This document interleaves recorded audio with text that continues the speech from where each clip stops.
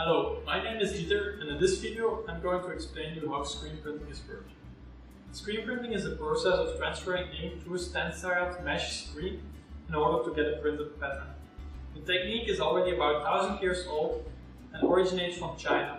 It was introduced in Europe in the 18th century, however it only became popular in the 20th century when it was extensively used in the t-shirt printing and textile industry. There are two main methods of screen printing. We have flatbed screen printing and rotary screen printing. In our lab we only have a flatbed screen printer, which means we can only print sheet to sheet and not roll to roll. The complete process itself starts with the ink, which is in our case designed for a specific research topic and therefore it holds specific properties or functionalities.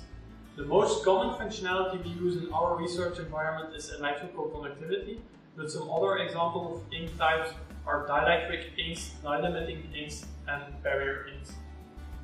All of these inks have different ink properties like viscosity, particle size, solvents, surface tension, and so on. And all these parameters, they will influence required screen parameters. So before we can start printing, we have to design and order a screen which is compatible with a specific ink. The main screen parameters we can tune to get this compatibility are the thread type, which can be metal or polyester. This depends on the surface tension of our ink, the viscosity of our ink, and the resolution we want to get. Second one is the thread diameter. With this we can tune the thickness of our final printed layer. And finally we have the amount of threads per centimeter, which controls the pore size of our screen. There is a rule of thumb which says that the pore size must be at least 2.5 times bigger than the biggest particle inside your ink. So if we have a closer look to our screen, we can see the design integrated in it. And this is done with a photo-emulsion technique. With this technique, a UV sensitive emulsion is spread completely over a blank screen.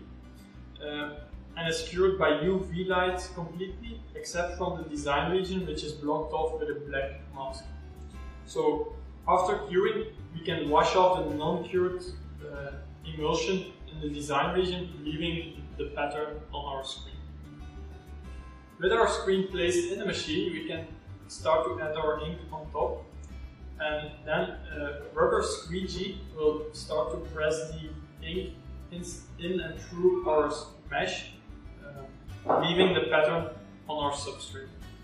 After that we have a metal blade which will retract the excess amount of ink back to its starting position so we can repeat the process. In this process we still have a few parameters which we can tune in order to get a better quality. These parameters are mostly the squeegee pressure, which is the force the squeegee applies on our screen during the printing step.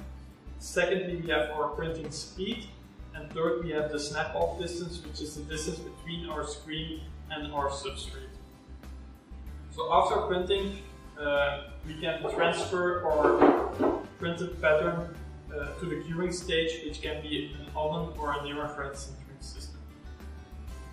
So all in all, it's clear that screen printing is dealing with dozens of parameters influencing each other, making it very tunable, but also very challenging. Making the screen printing process compatible with a specific ink is in many cases an iterative process and takes some time.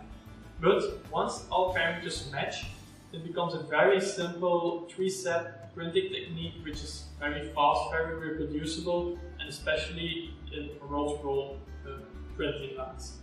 I will bring the camera a little bit closer now so you can have a look into the actual printing process.